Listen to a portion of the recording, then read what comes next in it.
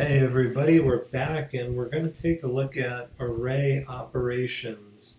Now, you may not use this a lot, but when you do need it, it's going to come in really handy.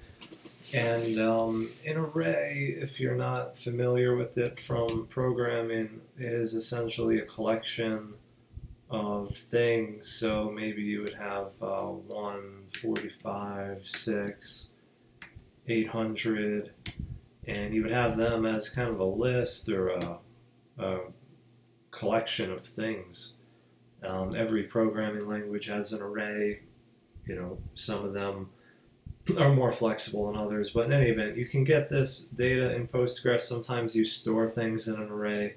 Maybe you would store a list of keywords or a list of coordinates or something like that. So I just wanted to think about this in the context of getting maybe we could try to get the actors in every film. So first I just set up a really simple query here where we're getting the film ID and the number of rows returned from joining film to film actor, and that's going to get me a count basically of which films have the most actors, and let's order by 2 descending. And you'll see that film ID 508 has 15 actors. So that was a pretty good film, had a lot of actors. What if we wanted to get all the actor IDs into an array? Well, let's get rid of the count for just a hot second here, and let's just grab the actors. So FA star, I have nothing to group by yet. So we have film ID, we have the actor ID. All right, so here's our kind of, and let's just order by the film ID. All right, so film 1, we've got all these actors. What if for every actor in this film, I wanted to get it into a separate column where it was just an array? Maybe I was going to use that, maybe I'm going to use it for some kind of analysis in Python or R or some other scripting language, but I really didn't want to have this breakdown layout here. So there's an interesting array operator that they give you, and it essentially, we're going to leave the count here because it'll make some sense. We're going to group by. Make sure it still works. Group by 1. Don't need that comma. All right, but what we're going to do is we're going to say array aggregate, and we're going to aggregate actor ID. And let's see what happens here. All right. So now we just have the film. We have the number of rows for it, and that number of rows corresponds to the number of actors, which all happen to be in this array now. So that's kind of interesting. We have this array. Note that the type of the array is a small integer in statically typed programming languages, and also in Postgres. When you use an array, you have to specify the type that it holds. Is it going to be an array of strings? Is it going to be an array of small integers, big integers, maybe even floats? There are probably a lot of data types, but you need to specify it. So now we have this interesting data set of the film and the items. And let's look at some other operations that you could do. If you just wanted to, say, take the first few elements of the array and copy this down.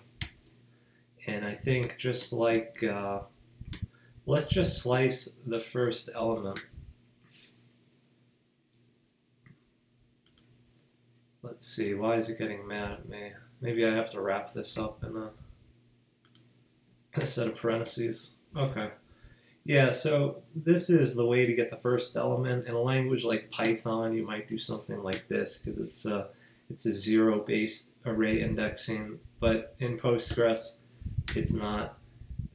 You can do 1, you can do 1-to-1. That'll give you the same result, but it will return an array You can do, say 99 even. What's going to happen there? It's just going to give you everything. It's not going to error out if it doesn't find the 99th element. None of these have 99 elements. Keep in mind that the biggest one has 15. So we can just take, just for illustrative purposes, take the first three. Another thing you could do is you can sum. So the syntax is a little weird. Select sum, say x, and you have to do something called unnesting it. So let's get the array that we had here. We're going to unnest it, and we're calling it x. Let me see if this works. That blew up on me. Maybe, so maybe we need more parens here. And I think I did not put this in my unnest, so that might work. X, sum x from unnest array ag, fa actor id.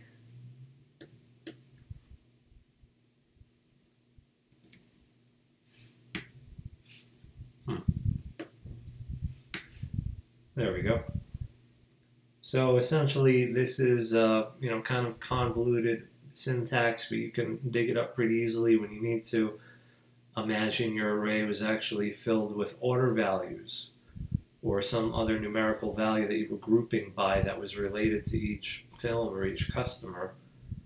This would be one way to kind of get them into an array format for processing at a later time in your scripting language of choice, but you can also perform some basic aggregations on it.